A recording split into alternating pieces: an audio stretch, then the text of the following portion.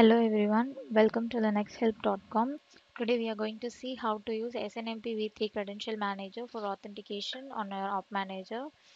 As we have already seen, OpManager is a network monitoring software that automatically discover your network, group your devices, services, process status and so on. In our last session, we have seen how to install and manage OpManager on CentOS 7. In this session, we'll see how to add credentials with the help of SNMPv3, which is a secured one compared to SNMP version 1 and version 2. Now to start with the procedure, switch to your terminal.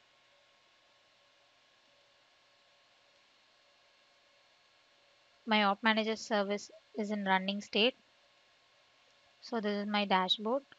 In our previous session, we have seen the installation. So by default, my local host gets added into my devices. I have added my vendor as in SNMP in my previous video, but I haven't added any credential for automatically monitoring my RAM CPU utilization without providing the details manually. So for that, go to your edit credentials and provide your IP address. Since it is my local host, I'm going to leave it as a loopback address. I'm going to provide my display name. This type is Linux. My vendor is NetSNMP. You can choose whatever options you want, but I'm going to go with NetSNMP, and this category is server. But the RAM memory or a hard disk storage is still in not applicable state because we haven't added any credential. For that, you can add globally by going inside the settings.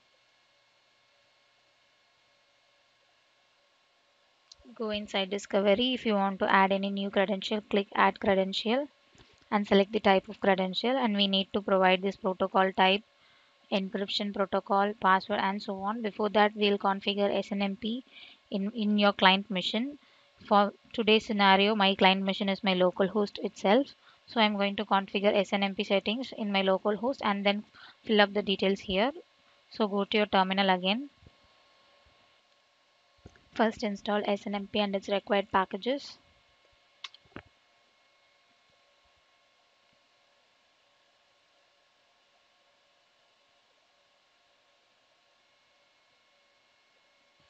After installing your SNMP and its required packages, move the default SNMP configuration as old file and check whether the service status. There are three types to create your SNMP v3 user, either by command mode, interactive mode or your manual mode. Now create your SNMP version 3 in command mode. I have created SNMP v3 user with authentication password net at 123 and AES encryption password as alerts at 123. This has been created successfully. Now move to your OpManager again. Go to your credential section again.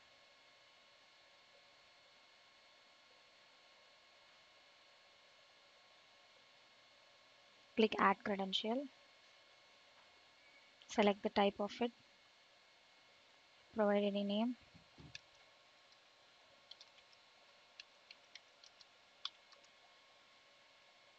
If you want to provide any username or your mail ID, you can provide here.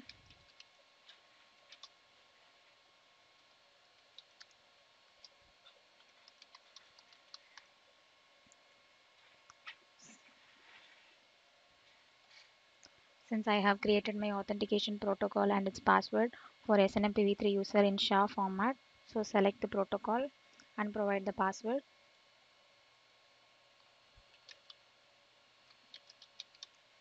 Retype your password. Next, select your encryption algorithm, which is AES, and provide the password. Alert.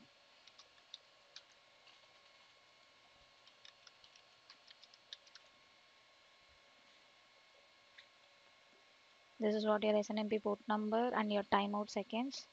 And if you want to provide any retries for your SNMP, you can provide here and save your credential.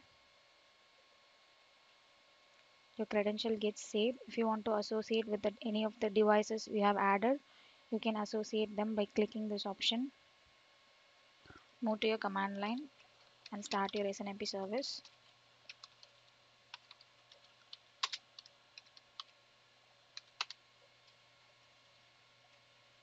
Enable it and check the status of it.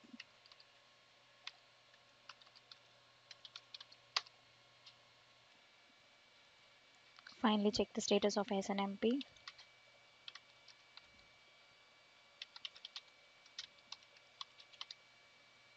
Now it is active and running. So go to your OpManager. Now associate with the device you have added. Since I have added only localhost, select SNMPv3 and associate with it. Now go to your inventory, open your device,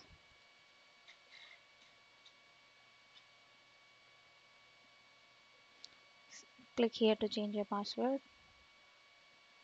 select the type of SNMP, apply global parameters. Now test your credential.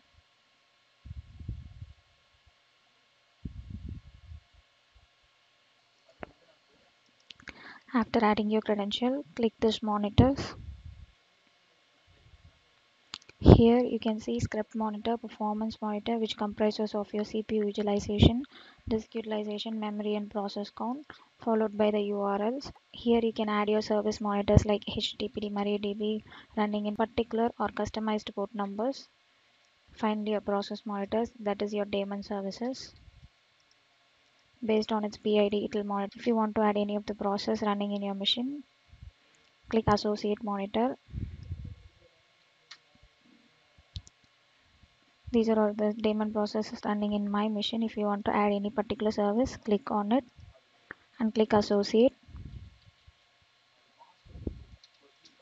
Those services will get added to it. Similarly, you can also add your services in the same way. Click on it and add monitor.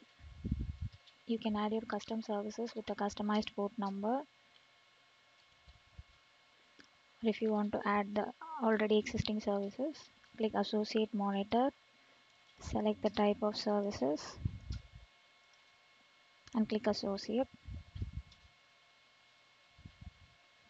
Your services gets added and immediately you can able to see the status of it.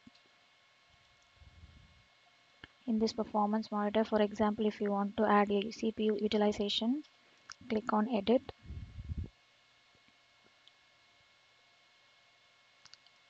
The attention alert will arise when your CPU percentage exceeds 75%, trouble alert followed by the critical alert, and RAM should be lesser than all these values. So I'm providing it as 70% and click save. So now my CPU is in normal state. Similarly, you can also add for disk utilization and memory. This is how you can add process monitor and service monitor with the help of SNMPv3 users. Similarly, you can also add your credential via SSH or Telnet, and thus we have seen how to create SNMPv3 credential and also manage it with OpManager.